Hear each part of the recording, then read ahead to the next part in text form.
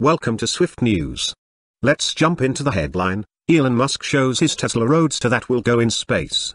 Weeks after announcing that he plans to send an original Tesla Roadster to space atop a Falcon Heavy rocket, Elon Musk has released photos of the car being prepped for launch at SpaceX headquarters. The series of photos, posted to Instagram, show the Roadster attached to a fitting and placed between the two halves of the payload fairing that caps the rocket. The photos were posted just hours after a picture leaked on Reddit that showed a grainy view of the car being readied for its final ride. This will be the inaugural flight of the Falcon Heavy, a rocket that SpaceX has been planning for years. The successor to the Falcon 9, it's essentially, and simply put, 3 boosters strapped together, all of which will add enough thrust to make it the most powerful rocket in the world. It will give SpaceX the ability to send bigger payloads to space while also helping the company push farther out into the solar system. But SpaceX doesn't want to put a valuable payload on the very first flight, which even Musk has admitted could end, or begin, with an explosion. So the company plans to use a dummy payload instead.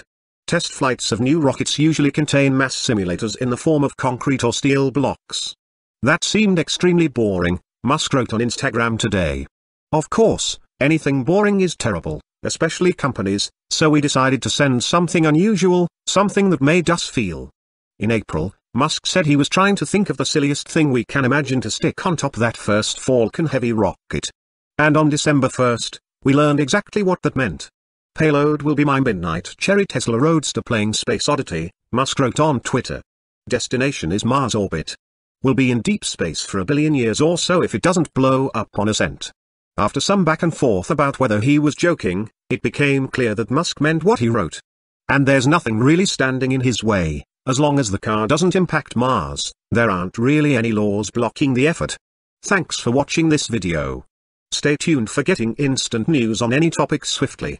Like, share and subscribe.